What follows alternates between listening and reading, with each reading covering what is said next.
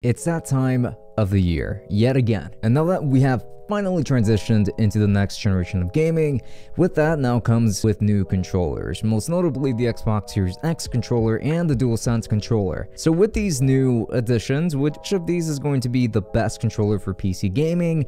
And that includes a bunch of other older ones that we have covered in the past. So we're going to be comparing 6 different controllers in this video. So which one is the best one for PC gaming? Let's go ahead and dive right in.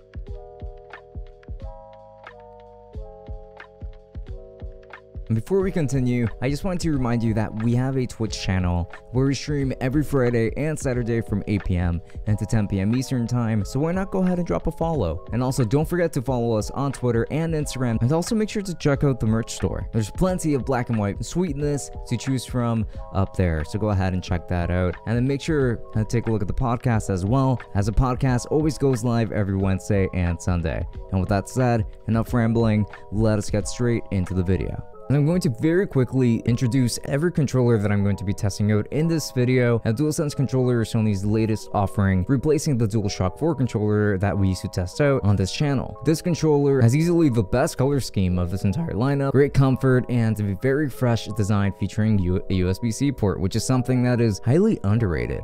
Next is the Xbox Series X controller. This one also features a fresh USB-C port, some great heft, and a new D-pad style that resembles that of the Elite controllers, and this is a very good one that never disappoints. Next, we will be going back to some of the older ones too, specifically the Google Stadia controller. In the past, I've already talked about how much I love this controller already, and I think that it is very nicely weighed, and that the buttons placement is honestly, quite frankly, on point. And it's one of the best feeling controllers of all time, and it's definitely going to be pretty top-notch for the price, I would say.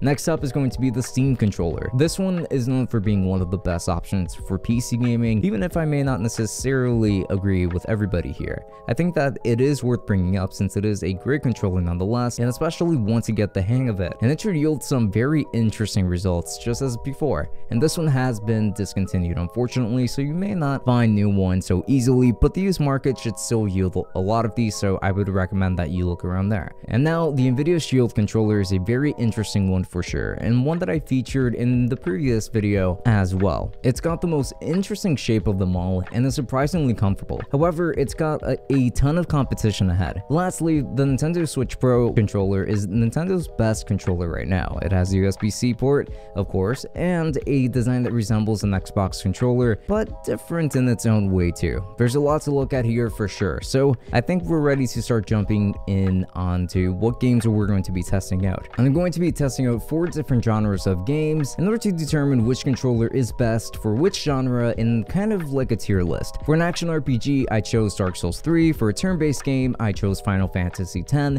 For a fighting game, I chose Dragon Ball FighterZ, and for a first-person shooter, I picked Doom. Now, let's dive in. So let's begin with Dark Souls 3. I've really been itching to try out the newer controller since I tried out the DualSense controller first. It's worth noting that it wasn't recognized properly on Steam and that I had to remap every single button on it in order to get it to work at first. However, I had a pretty good time after that. I didn't get the haptic triggers feature since that only works on PS5 right now, so I can't really comment on that at all. But I had a pretty great time playing Dark Souls with this controller, as the handles feel very sturdy, and I really love the shape of this controller. It's just very comfortable for sure, and especially when it comes to just, gaming in general. It is one that you can totally play this game with for a pretty long while. But it won't be the best option for every game. I actually had a good time playing here, but obviously not perfect since some of the buttons did feel still a little bit mushy at times, and the pause and share buttons are pretty tough to press. I'm not sure why they are as stiff, as oddly shaped as they are, but yeah, there's that. The Xbox Series X controller was a slightly better performer here, since I actually preferred the feeling of the triggers for this controller versus the DualSense controller. This controller was very comfortable to use, and the buttons felt nicer to press in general, though it actually felt a little bit more cramped on the Xbox side here.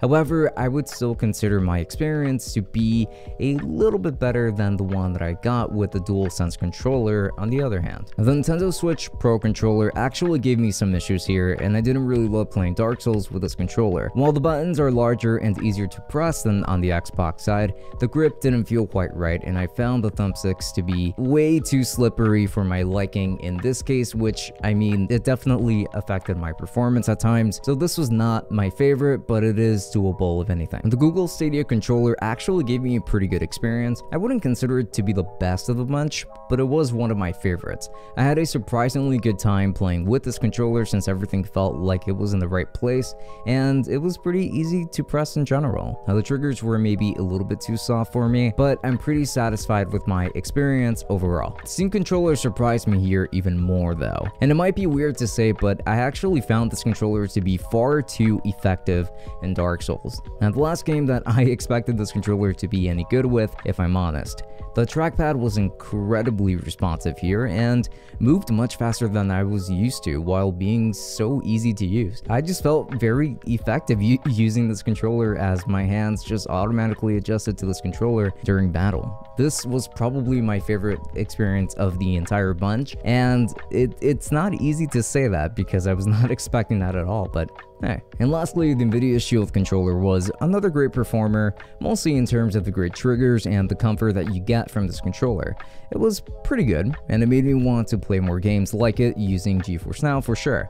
It is going to be a pretty good experience overall, but not quite the same as the Steam controller. And so the Steam controller does get the #1 spot here, as it honestly deserves it, and I can't see any other controller on this list eating it out here. It took me trying it to believe it. Then there's the Stadia controller in second place, the NVIDIA Shield controller in third place, the Xbox Series X controller in fourth place, the Dualsense controller in fifth, and the Switch Pro controller in last place. And now, turn-based gaming with Final Fantasy X is a completely different story, and things like the D-pad and comfort of the controller are going to be the most important things to consider, and this might actually end up flipping the tables on a lot of the things that I just mentioned. The Dualsense controller performed quite well here. This controller is very comfortable to use for long periods of time, and the texture around the back makes it easier to hold and harder to sweat on, at least for now, of course. The D-pad is a little mushy for my liking here, though, and I didn't love that part so much, but it wasn't a bad performer here at all. It is a great controller,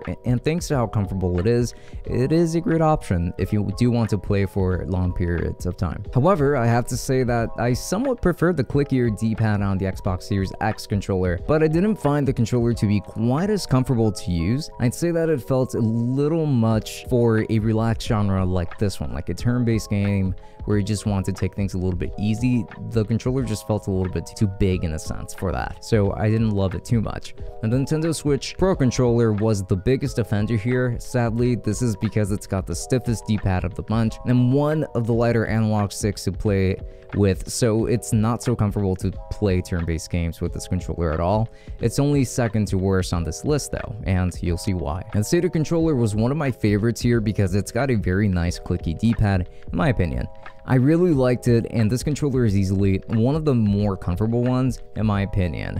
I love using this controller for turn-based games in particular, but it shines even better on a different genre that is coming up soon. And the NVIDIA Shield controller was a great performer here too, because of its very clicky D-pad that does allow for a lot of precision when picking options within menus without a hassle. It is a comfortable controller, but the sharper corners may start to dig in with longer play sessions, and that is something to keep into consideration, that while the boxiness of it might actually feel oddly comfortable at first, it might get a little bit uncomfortable over time.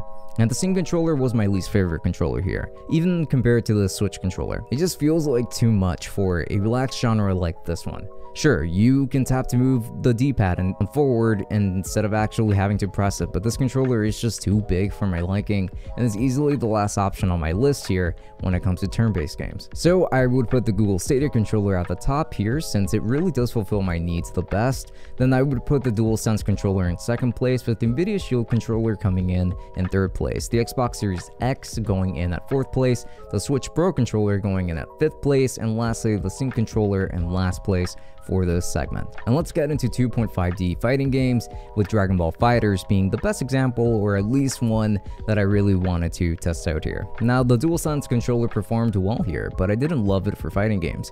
It was fine, and I would say that it felt more average than anything when it comes to performance. Not much better than the DualShock 4 controller in my opinion, even though it is a little bit bigger, the shape is a little bit different. So this controller is certainly more comfortable for sure, and it is going to be a step up in the form of comfort without a doubt. Now, using the triggers was also a great point, since the triggers felt pretty responsive here, and it felt fine playing with this controller. I didn't really have many issues or many things to complain about here. And now the Xbox Series X controller is probably the winner here, since the 8-way D-pad works wonders here, and the triggers felt very responsive. It just feels tailor-made for this kind of genre. I felt like I was the most effective when playing with the Xbox Series X controller, and it certainly made making combos much easier than it is on every other controller on this list. And now the Nintendo Switch Pro controller doesn't have a good D-pad at all, and that is kind of what messes with the experience here the most.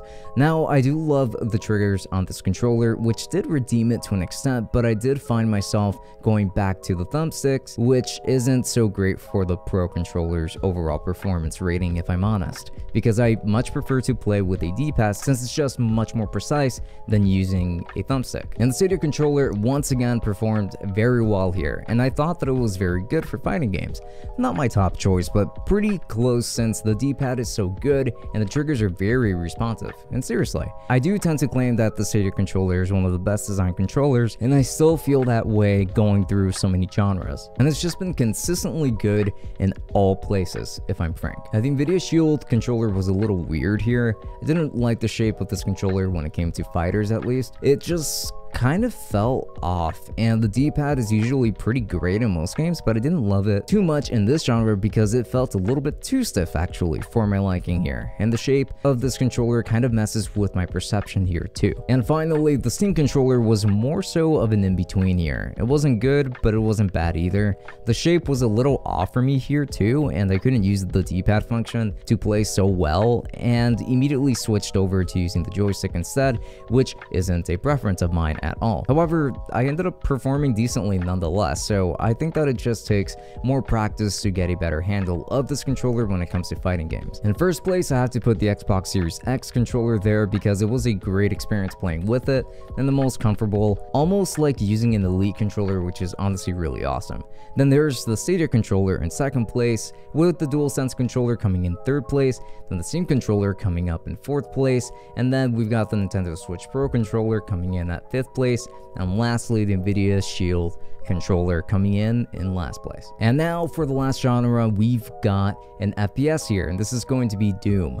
The DualSense controller felt pretty great here, and the triggers felt pretty nice here as well. I didn't feel held back at all with this controller, but nothing really stands out that much for it either, which made the experience maybe just a little bit above average. For me, it is a lovely controller, but it didn't feel that special for shooters or like it gave me any kind of inherent advantage really. And the Xbox Series X controller was a very good one here. The triggers felt better for sure, and the buttons placement was pretty great too, to be frank. Though the concave nature of the thumbsticks does help quite a lot actually when it comes to keeping your fingers from sliding off. If you're pressing down on these, it does feel a little bit stiff for my liking, especially if I'm trying to do a melee finisher. So it was a great experience, but not the best of the bunch. And the Nintendo Switch Pro controller actually performed very, very well here, and I can give it a lot of credit here. You can forget the D-pad entirely, which means that you get to use the immediately activated gyroscope on the Pro controller, and Jesus, does it make a difference.